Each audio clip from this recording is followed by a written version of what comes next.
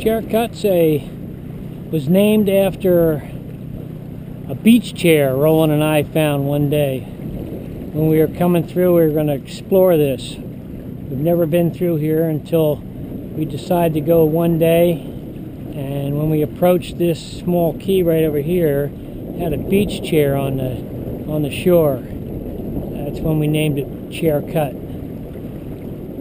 This cut, no water in there. All those cuts, no water. Cut to the right, no water. This is the only one that allows us to sneak through, and we can go through here pretty much at any tide if we have enough wind. Sometimes we stir up a little mud, and you might be able to see the bottom here from this camera. I don't know. We'll be coming through here. Water will be getting shallower. Centerboard's all the way up. We're in about 2 feet of water right now. Bringing the sail a little bit.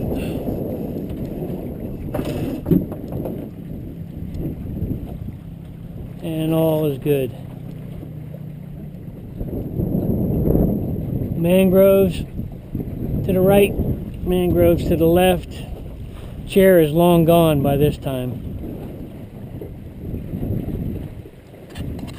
Roland's behind me, coming through. I'll let him go ahead after this so I can get a little bit of video of Roland going downwind. Sun setting now, you can see it on the water. About 2 minutes left.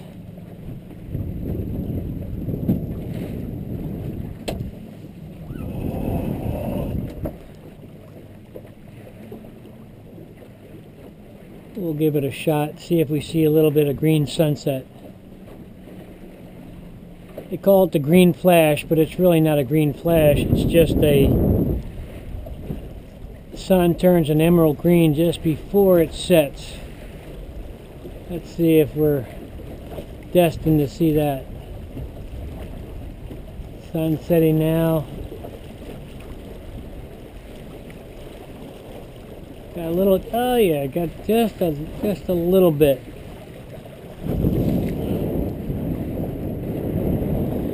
Turn on the running lights, and we're all set.